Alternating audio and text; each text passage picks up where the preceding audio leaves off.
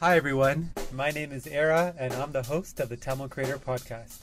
I chat with creators from all over the world to share their stories and discuss hot topics in a way that I hope inspires, educates, and entertains you. Check the mic and make sure it sound right, boys. Hi everyone, this is Era, your host. As you know, I've been working really hard to get great guests and deliver good content to you. Now I need your help with three things. Number one, give this podcast a 5 out of 5 review on whatever platform you're listening to, whether it be Spotify, Apple, or Google Podcasts. Number two, please sign up for the newsletter. There'll be special benefits for just newsletter followers. And follow all our social media platforms. Really want to get the word out to a growing audience. And number three, join the VIP Fans program, where you will get benefits like personal shoutouts on the podcast, producer credits, and the chance to speak with me one-on-one and or private group discussions with guests I've had on the podcast. That's awesome, right? So get more details on my website at thetamilcreator.com or reach out to me at hello@thetamilcreator.com. Thank you, guys. Well, hello, everyone. Welcome to another episode of The Tamil Creator. Today I have a very special guest on the podcast, Thiru Vignarajah, joining me all the way from Baltimore, Maryland, I guess in the US. And just a bit about Thiru before you kind of let him speak about himself is he's an American lawyer and politician. He was previously the Deputy Attorney General of Maryland, also a federal prosecutor and president of the Harvard Law Review. He's now a litigation partner at the law firm DLA Piper in Baltimore. So basically he's a big shot. And he's also been the lead attorney for the state of Maryland on post-conviction appeals of one of the big cases there with Aiden Said, which I might be pronouncing incorrectly, who was convicted of a high-profile murder of Hae Min Lee. Did I get that right, Thiru? Yeah. Okay, yeah. Awesome. So I've introduced Thiru. I've been really excited to kind of finally connect with him because he's super busy doing important things, and he's finally been able to jump on the podcast. So Thiru, why don't you kind of introduce yourself, tell us a bit about your background, your upbringing, and we'll kind of go from there. Yeah, I appreciate it. I'm so excited to have a chance to talk with you, and I think it's so important to emphasize how grateful I think the Tamil diaspora across the world is that there are people like you that are not only connecting us, but giving us a chance to share our stories and to hear the stories of others with similar backgrounds. You know, I'm very proud of my heritage. My parents are connected to the US before I was born, and I'll tell you about that in a second. But I was born in Sri Lanka, came over when I was 3 years old. My younger sister was 9 months old. My mother had actually come to Baltimore before I was born. She was a teacher at a very prominent high school here in Baltimore, Poly High School, public school, very diverse school, certainly today, back in 1970. She returned to the place of her birth, where the rest of her family had been. She ultimately settled down and married my father, who was born in northern Sri Lanka as well. And they were both teachers at Good Shepherd in Colombo, and had me at the age of, my mother was 39, and had my sister when my mother was 42, which was itself a little unconventional. My sister and I like to say, was born a century before her time. She was a rebel. She, didn't want to settle down like all of her sisters and brothers. She had gone and become a math teacher before math and women were in the same sentence.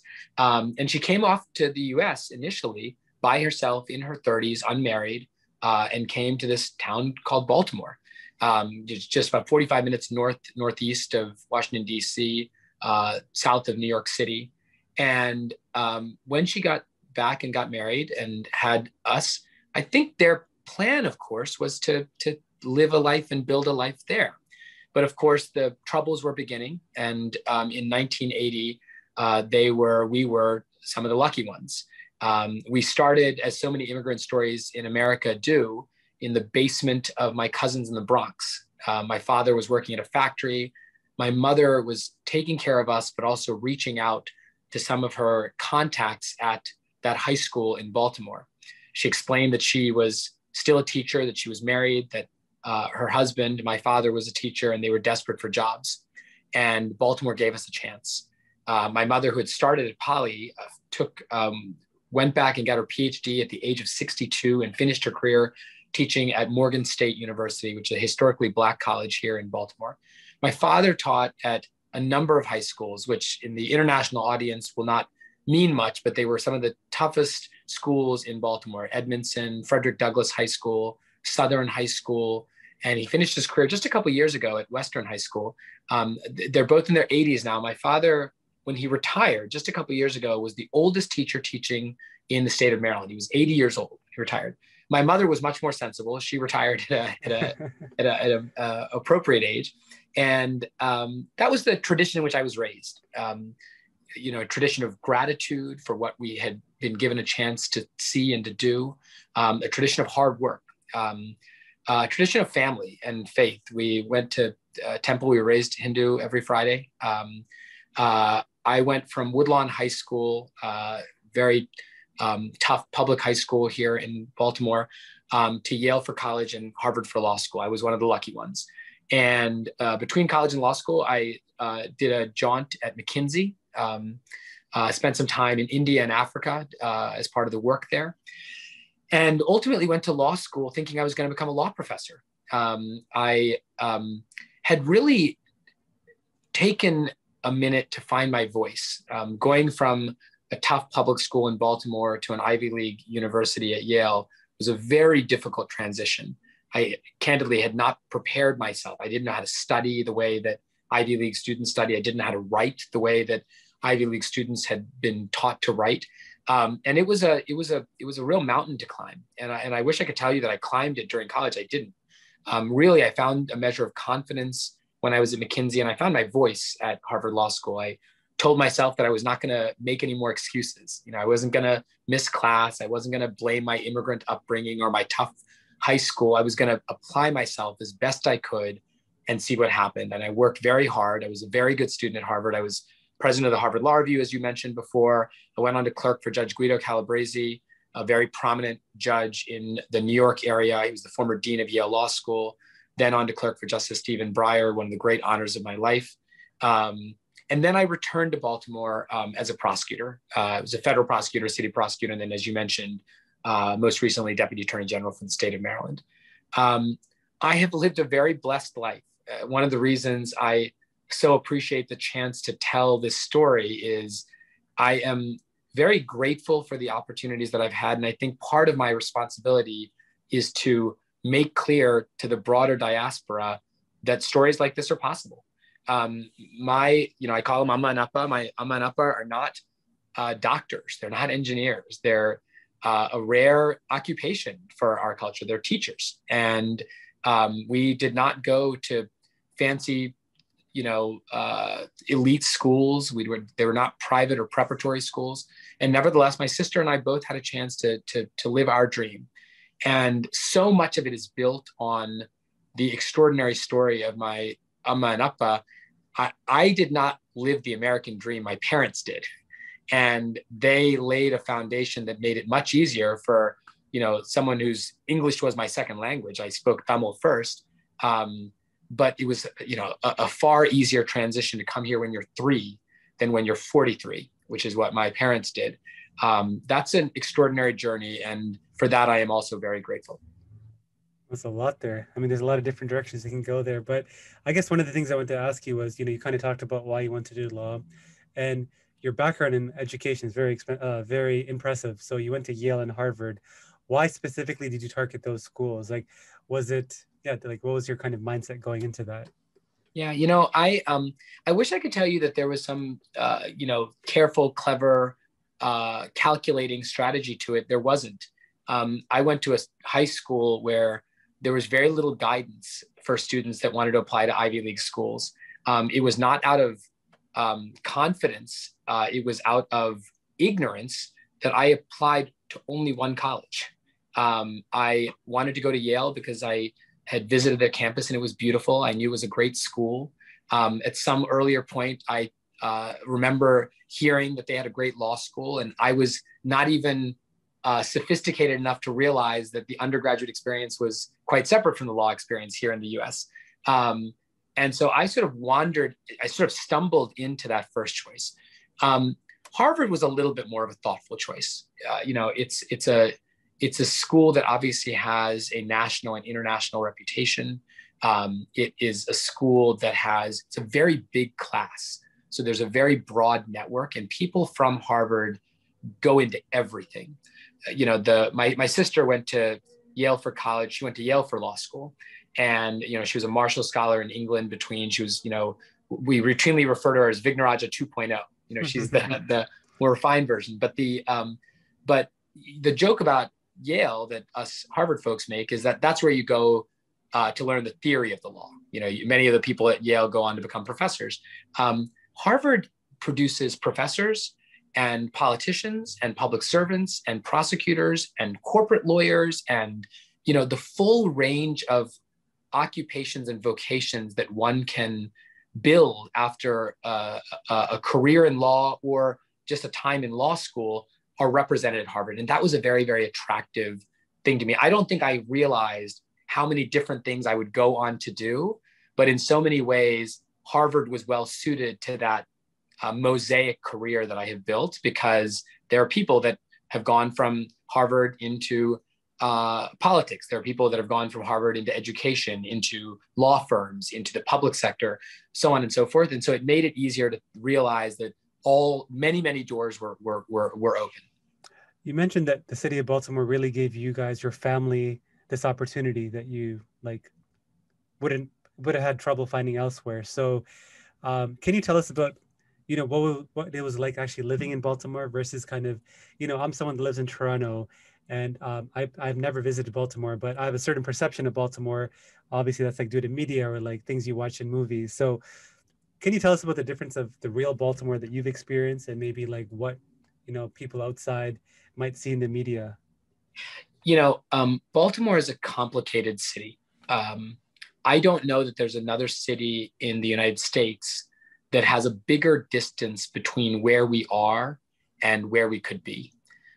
We have routinely the highest per capita homicide rate in the country by an order of magnitude, the highest rates of illiteracy, of high school dropouts, of heroin overdoses. We have the highest property taxes and some of the worst schools. I mean, it is a really troubled city. And in that respect, there's a lot to fix. And so if you're a person whose ambitions are tied to taking on, grand challenges, Baltimore is a lightning rod for people like that, for people like me. But it is also a city that has so much promise because of its history, because of its location, because of its culture, because of its anchor institutions. You are talking about a city that has the westernmost deepwater port on the eastern seaboard. Hudson Harbor, New York City, is second. And that was a big part of Baltimore's history. We also have one of the most efficient international airports in the world. BWI, the Baltimore Washington International Airport, named after Thurgood Marshall, a Supreme Court justice who's from Baltimore. That's 15 minutes south of the city. You have anchor institutions like the NIH, the National Institute of Health, Johns Hopkins University, and the hospital, which is regarded as the very best in the world.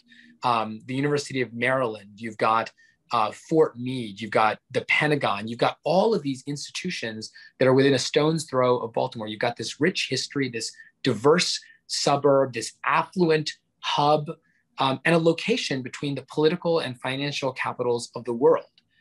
No disrespect to great cities like Toronto and Vancouver, but to have Washington, D.C. to your south and New York to your north is a profound locational advantage.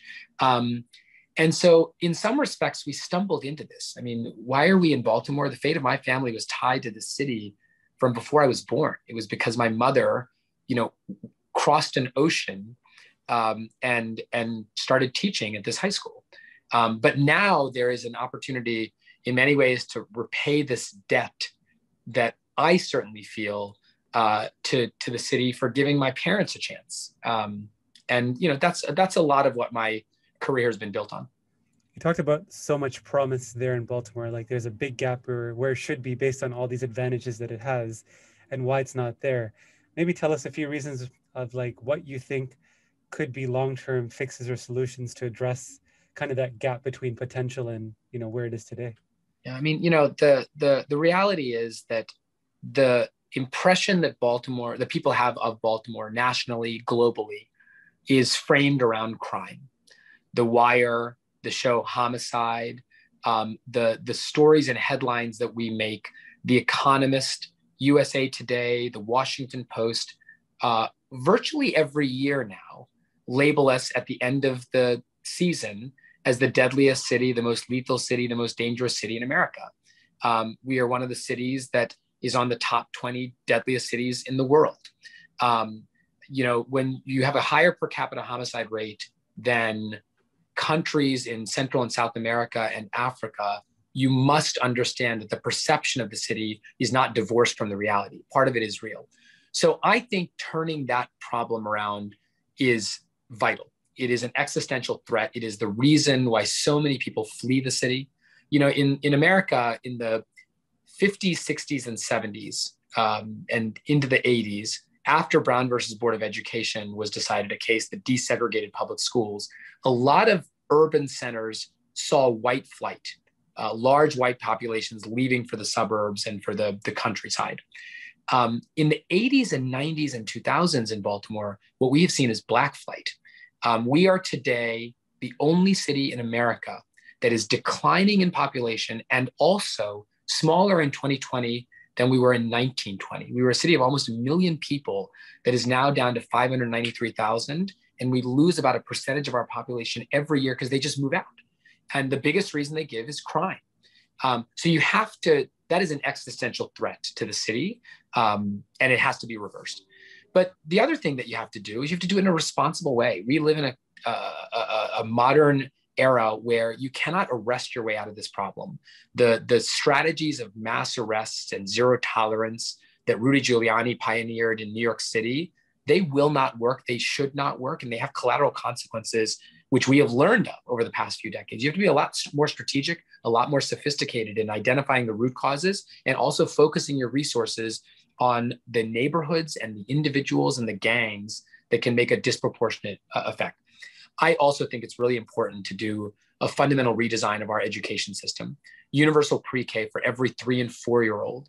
Half of our girls and 2/3 of our boys do not enter kindergarten ready for kindergarten. They don't pass the kindergarten assessment test. That's a huge problem if you're already behind before you've even started. Well, universal free pre-K, pre-kindergarten for 3 and 4-year-olds, I think would be vital. I also want to make colleges free for graduates of Baltimore City public schools, because so many of our families are pulling their kids out of public schools and putting them in expensive private schools, or they're moving out to the county. We have to have some incentive for children and their parents to stay in schools. Some of them are pretty good. Poly and School for the Arts, City, these are really well-regarded schools even today, but there's not enough of them. Many of our schools don't have, you can't drink water from the water fountains because there's lead in the pipes underneath. Many of them don't have heat or air conditioning, so they have to close for certain days in the winter and in the summer. I mean, that's shameful in the most successful, prosperous nation in the world, that you've still got schools that you wouldn't tolerate in nations in Africa and South America. You talked about an important thing, which is kind of this flight away from the city. So you went from 1 million in 1920, and in 2020, it's like half of that almost.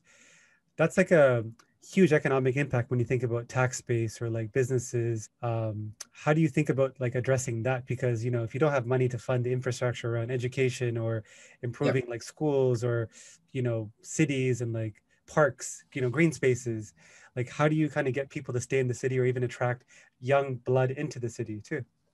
You are articulating so well the vicious cycle that we found ourselves in, right? You are losing people, you're hemorrhaging population. And as a consequence, your tax base is smaller. So there's more expenses for fewer people and fewer people to finance them. It just has to be reversed. And just to be precise, in 1920, I think we were around 700,000. We peaked in the 1950s around 1 million and then came down. But we are now today smaller than a century ago. I think you have to start by making clear that housing is plentiful and affordable in Baltimore, that if the schools could start turning around, that there's a great opportunity for a great education. Washington, D.C. and New York City, two of our sister cities geographically, are exceptionally expensive. They are no places to try to raise a family unless, you're a banker or you've got a real nest egg for your family. So the opportunity to have an affordable city within a stone's throw, a train ride away from these two critical metropolises is really alluring. And I think once you bring people in, you can start, relying on it. We're just very wasteful. There's a lot of money that is just frittered away. It's inefficiencies, it's corruption. I often say it's not high-grade corruption. Oftentimes it's low-grade incompetence. We just don't carefully execute the things that municipal government is supposed to do. And other cities have shown us that it can be done. Baltimore is just not a good example of it. Because when you said that, you have Washington to your south and New York to your east, great location, and it's affordable. I think of now with COVID and kind of how it's changed the landscape of work, where people can work from anywhere. And if you can be close to those two great cities in an affordable city, yes, there might be, challenges around crime or other kind of things, but I feel like there's a potential there to kind of maybe lure people in the tech space or people that are able to work from anywhere to live in a city like that has that potential, that affordability and proximity to great other cities too. So, the global pandemic presented such an opportunity, even as it presented such obstacles and produced so many tragedies worldwide. There is a chance to reset here in Baltimore.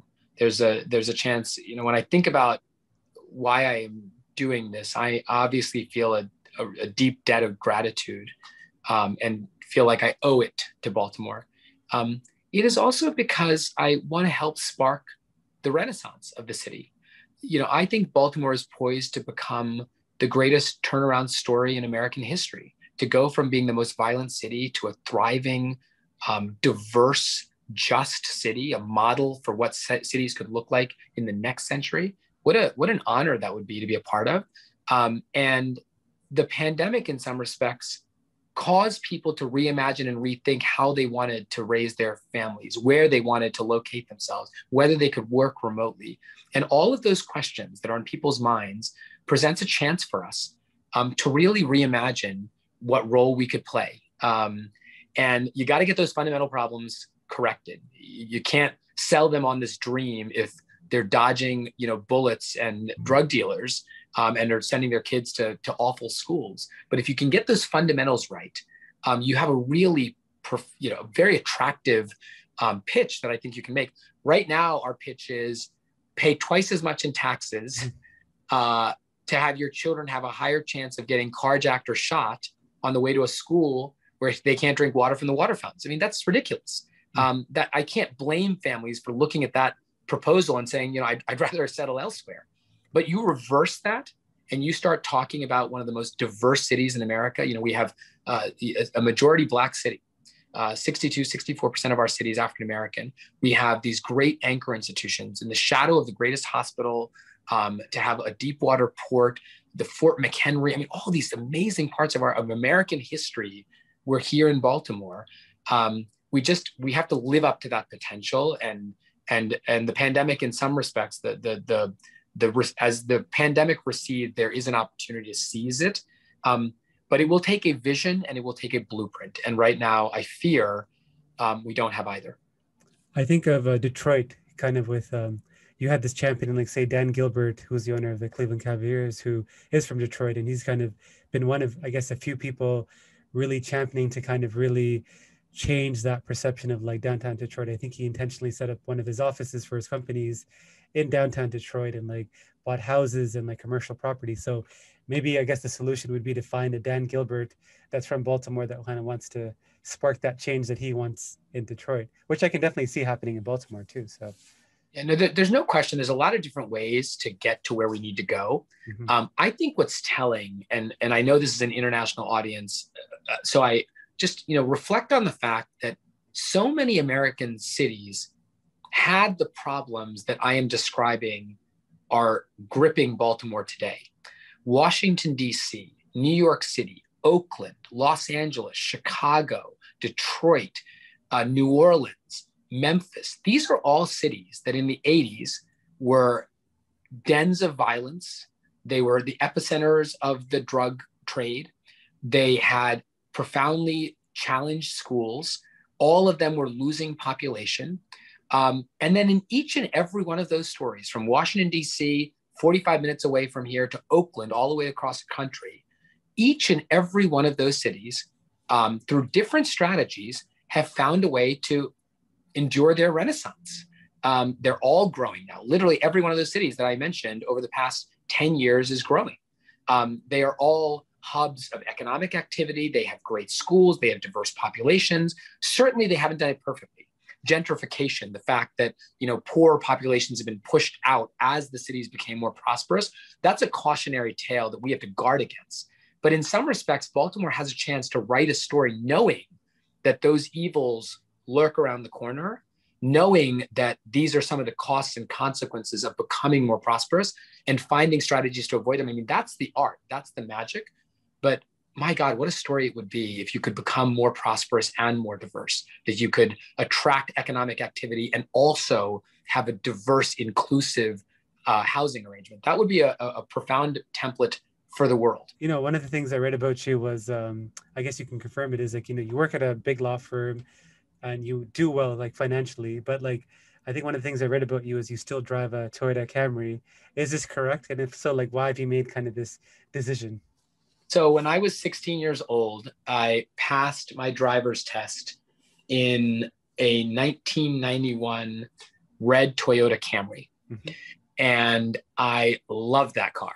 And we drove it. It's still in the family. We treat our cars like members of the extended family. I drove that car until it crossed 300,000 miles.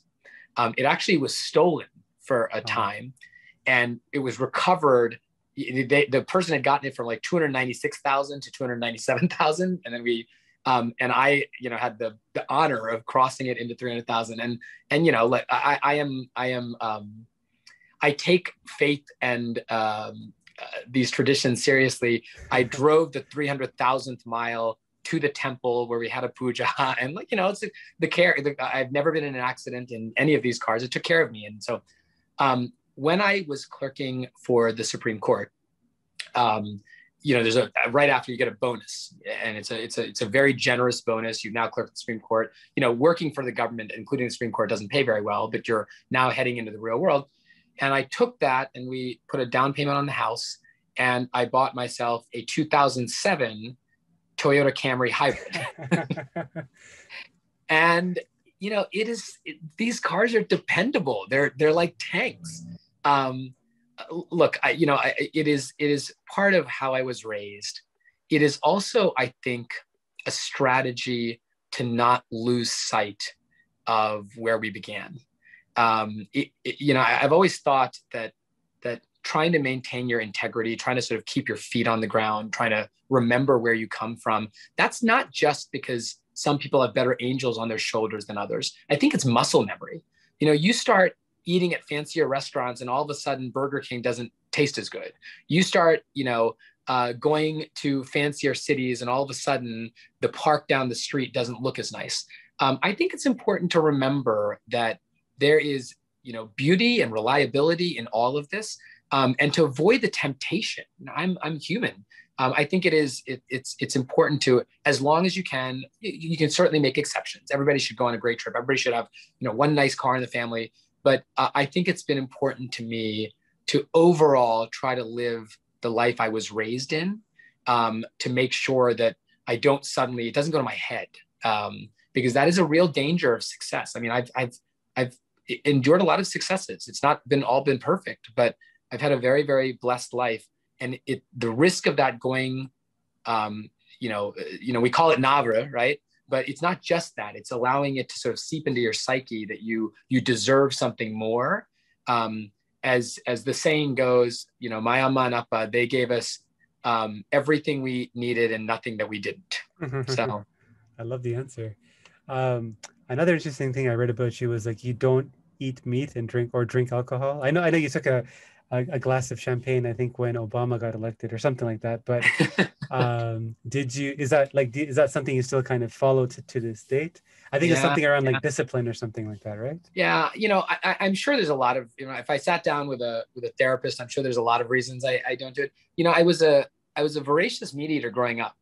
I became vegetarian partly because I was trying to get closer to my faith, partly for health reasons, partly for environmental reasons. But, just after college, which is now, 20 odd years ago, I thought it was an important thing. And I tried very hard. It was very difficult.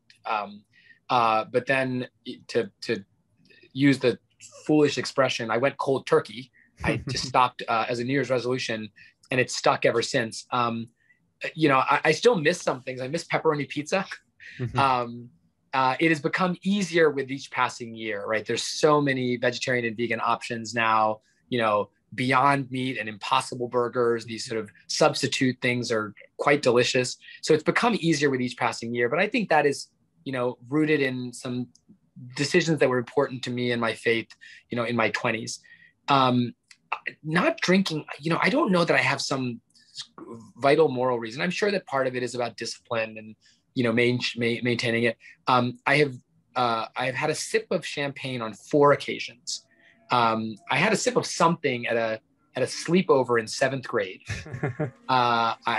Peer pressure, and I was convinced that I was gonna get in trouble, and just about a sip of something. Then I had a sip of champagne when I became president of the Harvard Law Review. I had a sip of champagne at my wedding, and I had a sip of champagne when I toasted my best friend at his wedding. And so it's not some moral absolutism. I like the idea that I can reserve it for special occasions. It allows me to probably have longer hours of productivity. I'm sure there's reasons like that. But, it's just part of who I am. It's part of who I've been. And it's, as a consequence, part of who I've become. So, you talked about kind of, on this road, you were one of the people that kind of made it, or like the lucky ones to kind of escape kind of what growing up in Baltimore kind of entails, where you kind of made it to Yale and Harvard, and now you're kind of doing what you're doing. What's like a failure you would say, or I don't like that word, but, failure, learning lesson, whatever you want to call it, in like the last 3 to 5 years that you've kind of really learned from? Yeah. Politics is a contact sport. It is a tough business. And one of the things that I think you have to learn is that you're not going to get everyone to love you. And you have to become comfortable with the fact that partly because you've got motivated opponents, they will see the worst in you and they will spread that word. And you have to understand that some of that is part of the game and the brinksmanship and the competition. And some of it is, there's truth to some of it. You have to realize that the criticisms there's a kernel of something there that you have to take seriously. I'll give one example. I'm in my 40s now, but I had some very serious responsibilities in my 30s.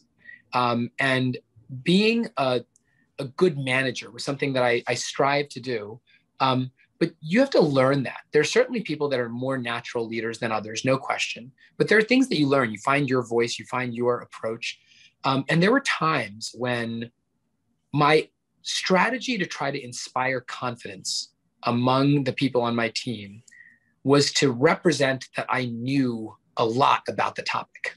But of course, if you're in the room with somebody who's a career expert, that doesn't inspire confidence, and it undermines confidence in you. They want to see that you are aware that they are learned in this subject and that you have stuff to learn, that you are cognizant that they should be guiding your decisions. That doesn't mean it's not ultimately your decision as the leader, but understanding that you're not supposed to have the answer to every question, I think is a vital piece of this. But I want to make sure people are clear.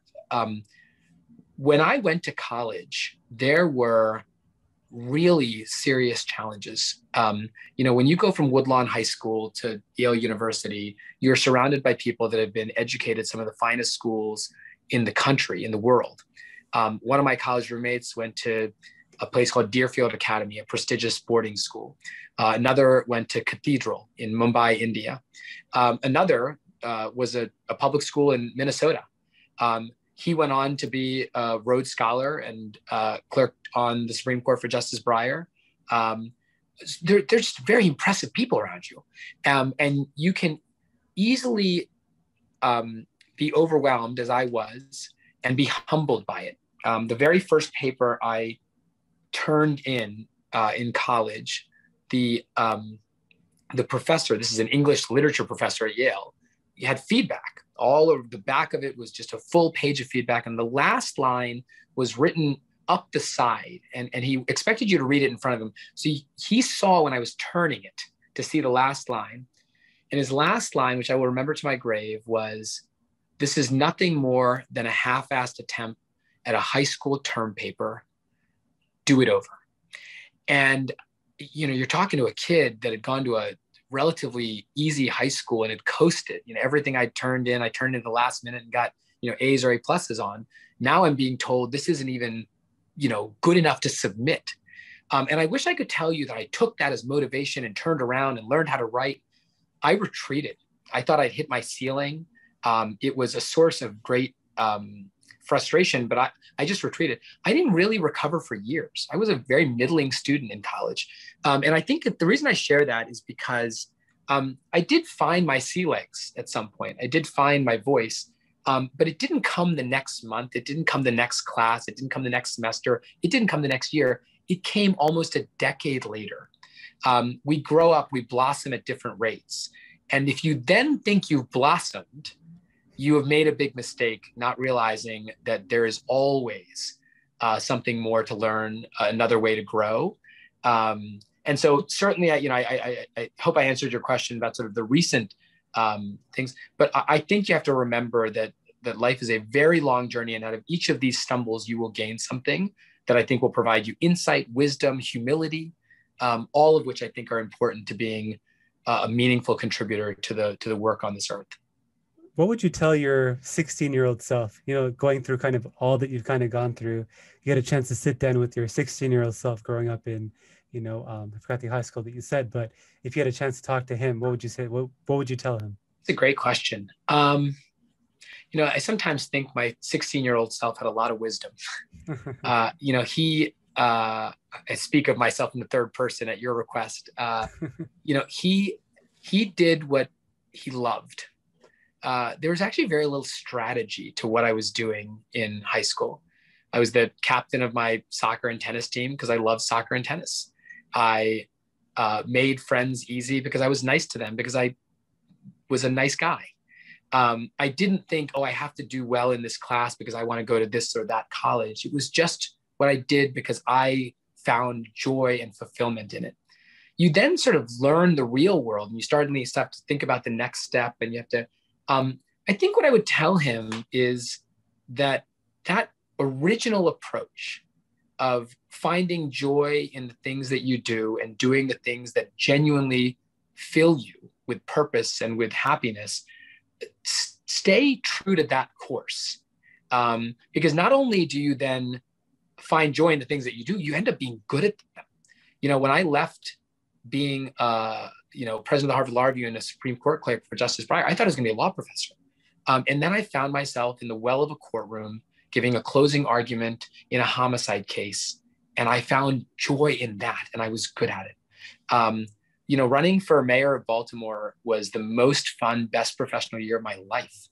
And looking back, I realized part of it is because I was doing what I was truly inspired by. I was talking about the biggest problems. I was talking to people of all different backgrounds. I'm an obvious extrovert. I like connecting with people. It isn't work to me. And I think there were periods in my career where you suddenly think you have to do something because that is necessary to then go do something else that you think is important. You study, and that is actually not how I approached life when I was 16. It is how I approached life when I was in law school. You have to do well in this class to get a clerkship. You have to get this clerkship so you can become a professor. That is, I think, I was successful at it. I don't regret it, but it wasn't as joyous a period as I was when I was 16 or as I am today. I meant to ask this to you earlier in the podcast, but, for those of us in Canada, I think we take for granted kind of, especially in Toronto, how concentrated and connected the Tamil community is, because like it's probably the largest outside of, I think, India or Sri Lanka. How is the Tamil community? Like you grew up in like the Bronx, so like New York City. I kind of know about that, but like Baltimore, what's like the Tamil community, or like there, or like Washington, or like, wherever you frequently go to? What's the community like? It's very different today than it was when my parents arrived in 1980 or when my mother arrived in 1970. When we arrived here in 1980, I think there were, you could count on two hands the number of Sri Lankan Tamil families here in the area, which were obviously the first network. Baltimore was not a destination city. New York, Chicago, maybe those had a larger concentration. That was hard. And I can only imagine what a feat it was for my mother and father to navigate a world where there was really so little that was familiar. Today, there is genuine diversity. My parents, were benefactors and continue to be benefactors to, some of the temples here in Maryland. When we got here in 1980, there wasn't a temple. There was a house that we went to pray in on Friday nights. The Murugan Temple now here is in, several of them actually in the neighborhood. That itself, I think, is a measure of how much larger the concentration is, but it's still very disconnected. You don't have the mosaic of ethnicities that you see in Toronto. You don't have the large concentration of Sri Lankan Tamils, for example, that you see in Lancaster, or the large concentration of South Asians that you see in Edison, New Jersey. That's Lancaster, California, Edison, New Jersey. Baltimore, the state of Maryland, is very disconnected. I can count on two hands the number of Sri Lankan Tamils that I personally know and interact with on a regular basis in Maryland. There's obviously many, many more living here now, but it's not as connected as I imagine it is in Toronto, and as I hear from my relatives that are up there. On like the topic of learning, I know, for you kind of went from, like you said, a tough Baltimore school to Yale and then Harvard. So learning is important for you. What is something like you do right now to kind of keep on learning? Like, do you read a lot? Do you listen to podcasts? And if so, like, what's a book or podcast that you would maybe recommend for those listening? Question. I wish I read more. I find great joy in it, but it is hard. I'm not the fastest reader. I read lots of things, articles, newspapers, cases every day. The sort of short pieces, but a book, a recreational book is difficult to find. There's a man who went to my high school. He was a contemporary of mine. He was not on the radar at Woodlawn High School. His name was Ta-Nehisi Coates. He is, I think, one of the great writers of our generation. And he wrote a book, one of his very first books, Between the World and Me, which I think is not only one of the most beautifully written books that I've encountered, it also explains in ways that I don't know that I've seen another book do, the experience of minorities, the experience specifically of African Americans here in this nation. I have picked it up recently to reread it, and I think find just as much inspiration and wisdom in it today as I did when I read it once upon a time. If I had to recommend one book, that would be it, especially for an international audience. But you learn from everything. I learn from talking to people, and I talk to people about everything. And that is always how I have been a learner. I'm sort of a verbal learner. I think through problems by talking them through. I learn about issues by hearing them. And that gives me even one more additional reason to talk to people of all different backgrounds and of all different disciplines with all different interests. And that is, I think, a source of great energy for me. Who's one person in the global Tamil community, and maybe one person that isn't Tamil, that you admire, and why? So, the easiest answer would be my mother and father. And I can't skip over them. I don't think, many of us have these stories and each of them is unique. But the idea that my mother, who, was a rebel before her time, would come over by herself to a foreign city and teach math. If you look at the Pali High School yearbook in 1970, my amma is in a sari. she's in a sari in this black and white faded yearbook. And I only noticed it recently. You know, she's wearing, and the idea that she came across an ocean in search of a better life and still dressed in a sari when she went to a high school in Baltimore is just bewildering. And that she then came back without a car. You know, before we had the Camry, they took the bus. My father, who, you know, they're still sprightly and as engaged and energetic as they ever were, the idea that he came over, you know, from the humble beginnings he had in Sri Lanka and worked until he was 80 years old, long after he didn't have to. You know, my sister and I, we could have taken care of him. And yet he, every summer, would say he was going to retire. And then by the end of the summer, he would go back. And I think they can't be missed. But I'll tell you, I think the person that I draw the most inspiration from within the global diaspora is still family, is my sister. I joked before that Krishanti, Krish, as she's referred to, is Vignarajah 2.0. And there's a lot of reasons for that. You know, she was she was the captain of her soccer and tennis team as well, but she was better than me. She went to Yale and Yale Law School. She was a Marshall Scholar. She was policy director for Michelle Obama. And I would point to two things about who she has become that I think are so inspiring for me. She is now the head of the largest faith-based refugee and immigration nonprofit in America, the Lutheran Immigration Refugee Services. She's the first immigrant, first refugee, first non-Lutheran to run this faith-based organization. And she's grown it from, you know, being on the cusp of the red to tripling in size. And it's an extraordinary voice that she has brought to the immigration debate, which is so alive here in America. Before that, she ran for governor of Maryland. And one of the first things she did, because she announced her candidacy with a 3-month-old, Alana, her daughter, was an infant. And in front of the first apartment that we lived in when we first came here, she announced her candidacy for governor. And part of it was because in 2018, just a couple of years ago, we have 8 congressmen, 2 US senators, a governor, a lieutenant governor, an attorney general, and a comptroller. Those are the elected statewide positions in Maryland. Every single one of them was a man. And my sister said, we got to do better. And her first commercial was the first commercial in the nation that it did this. It went viral. It was a commercial where she was breastfeeding Alana on camera. And part of it was to destigmatize it. Part of it was to remind people that she's proud of being a mother, proud of being a woman. And that was sort of just who she was. In so many ways, she inherited my Amma's gene of wanting to be a rebel.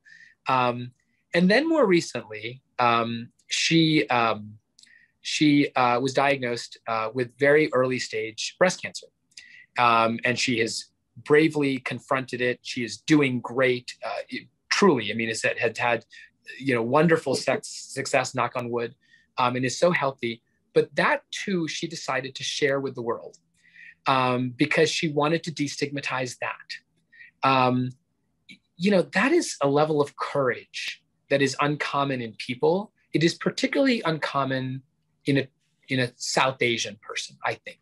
You know, there's so much cultural baggage that comes with both of the things that I just mentioned, breastfeeding in public, talking about breast cancer in public. And part of what she was trying to do was to break that barrier down too. She's doing great. I joked, I played tennis with her recently. I was recovering from a hamstring injury. She was recovering from breast cancer and she beat me 6-0, 6-0. So she's doing just fine, you know, temper the sympathy that you have for her. But she is a source of great inspiration for me, for my family, for her daughter, I think for all of us. And I hate to keep it so local, but I think that she is the person I certainly most admire within the Sri Lankan diaspora. And how about somebody that's non-Tamil? You know, the two people that I grew up looking up to in the law and in the world were Thurgood Marshall and Mahatma Gandhi, both lawyers that broke so many barriers. And I think that is still true. Mahatma Gandhi feels like I'm sort of answering your first question. So let me actually tell you about Thurgood Marshall. Thurgood Marshall, a quick story, but it'll tell you the measure of this man, went to Frederick Douglass High School, where my father taught many years later. Inner city Baltimore public high school. He was an average student, graduated above average, went to Lincoln University, the first historically Black college in the country, was an above average student, graduated in the top third or so. And then he wanted to go to the University of Maryland Law School, the flagship law school in his home city. And he couldn't because he was Black. So he went to Howard Law School in Washington, D.C. And there he encountered a dean, Charles Hamilton Houston. The dean of Howard Law School turned out to be the first African-American who was admitted to the Harvard Law Review. So if you ever go to the Harvard Law Review building, it's a historic building called Gannett House. There are pictures of every class, from the very, very beginning, but there's only one portrait. And it's not of Barack Obama. It's not of any of the Supreme Court justices. It's of Charles Hamilton Houston. And it is not because he was the first African-American admitted to the Law Review. That was not it alone. It was because he discovered Thurgood Marshall. When he was dean, he saw this first-year student, this scrappy kid from Baltimore. He was brash. He was loud. And he saw in him a better writer, a better advocate, a better oralist, a better lawyer, a better jurist, a better leader than he had ever encountered. And he mentored him and he tutored him. Thurgood Marshall graduated at the top of his class from Howard Law School. And he could have gone to do anything, but he came back to Baltimore and he hung up a shingle and he decided to fight. And in his first year out of law school, he filed a lawsuit against the University of Maryland Law School for not admitting Blacks. Wow. He's just literally first year out of law school. He made an argument no lawyer had ever made before. He made an argument no court had ever accepted before, and he won. The University of Maryland Law School became the first law school in the nation to be desegregated by an order of the court, by the highest court in Maryland. And the same argument he made in 1932, 1 year out of law school, he made a version of that argument 20 years later when he argued Brown versus Board of Education before the United States Supreme Court, before he became, that kid was from Baltimore. And I think it's a reminder that promise is everywhere. And you just got to unleash it. Some people often say, why are you focused on such small things?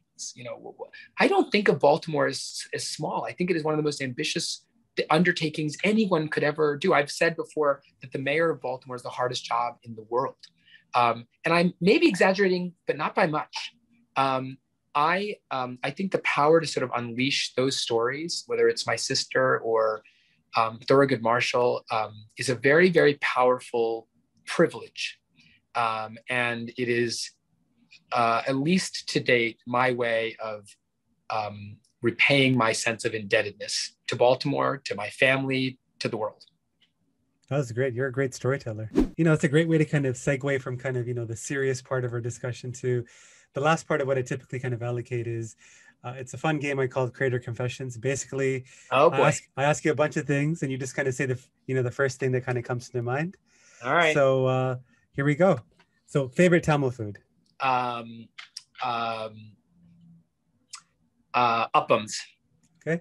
Something that scares you? Heights. Favorite show you're watching? Oh, I'm watching a lot of good shows. Schitt's Creek. Oh my God, a comedy from Canada. That's right. I didn't even. Incredible. A place you guys are funnier than I thought.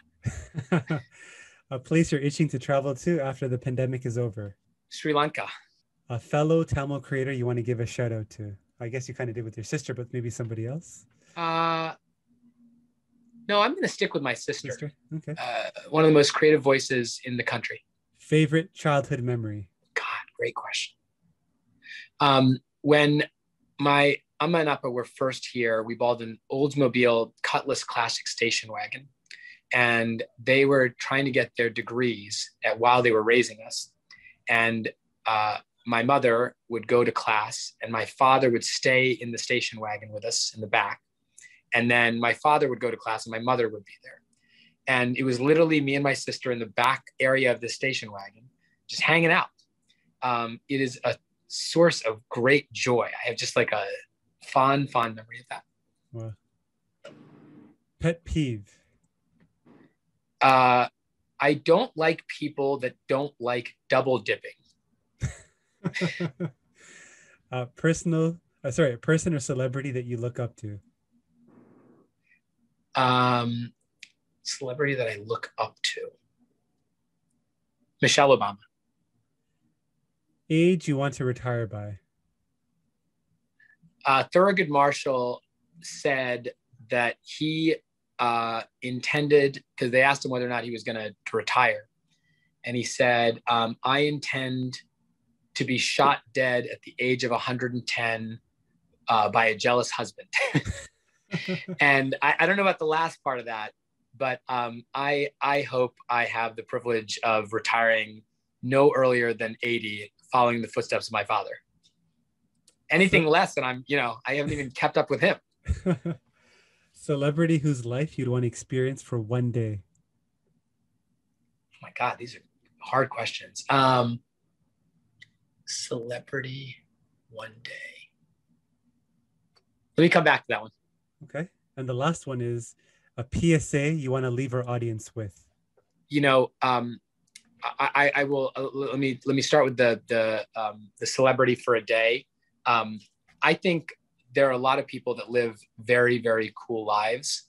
I think I don't know that I agree with everything he does, but the life of an Elon Musk, to see what he sees and to think the way he thinks, that must be fascinating for a day. The PSA is this. I think in the South Asian community and so many minority communities, we do not take our health as seriously as we need to. And even when you do, life is not always kind. But we owe it to ourselves, to our children, to our parents to learn from their lessons, that our time on this earth is limited. And there are things that we can do to give ourselves just a little bit more of it. And so as much as, we love our dosas and our curries, I urge people to take seriously that. I have to, say this to my parents every day. I have to have it said to me every day.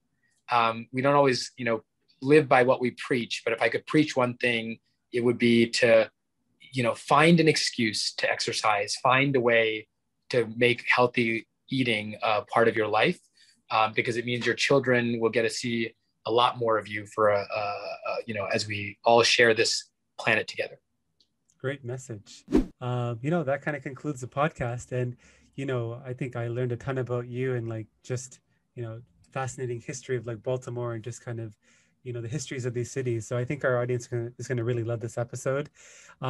If they've been really inspired and kind of, want to get connected with you or just kind of, maybe there's an opportunity to work together, who knows? Maybe somebody in the city of Baltimore is listening, who knows? What's the best way to kind of get a hold of you or connect with you? Feel free to email me anytime.